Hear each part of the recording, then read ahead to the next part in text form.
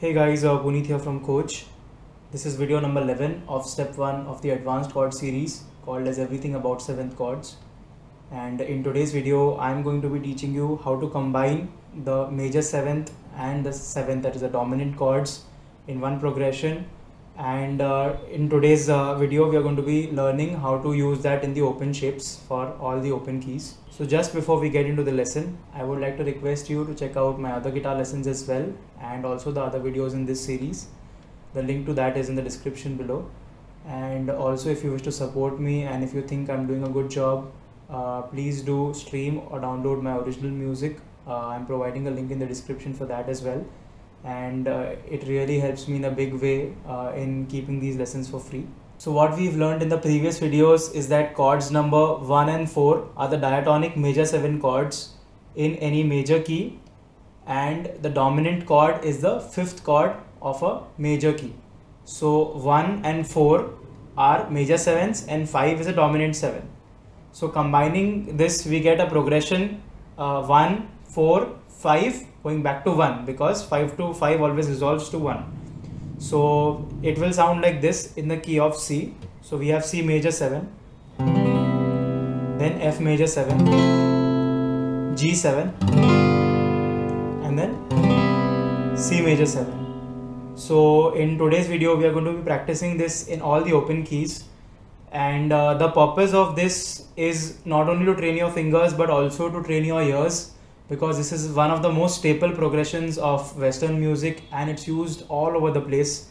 So the whole point of this exercise is to make you hear the overall sound of this progression as well, so that even before you actually try to transcribe a song, you can already hear this progression and you will already know that this is a 1-4-5 before you even touch the guitar. So my advice for this would be to not only learn these progressions for muscle memory, but also to be able to identify these in actual songs and to train your ear well. So we'll be doing this again in the caged keys. So C, A, G, E and D. All the chords used in these progressions will be open chords. So the tabs that you will be seeing on the screen are fretted notes on string 6 through to string number 1.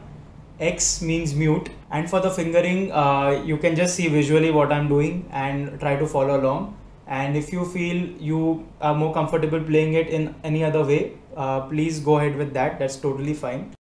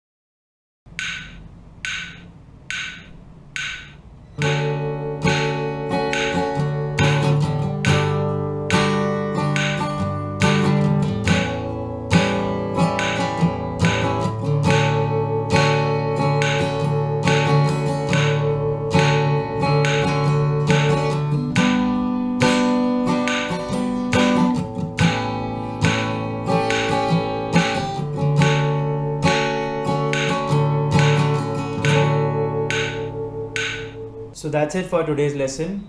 I hope you've understood everything that I've taught you, and you will practice this really well to develop your muscle memory as well as your ear. And if you have any doubts, please feel free to ask me in the comment section and I'll be very happy to reply. If you understood everything, do move on to the next video.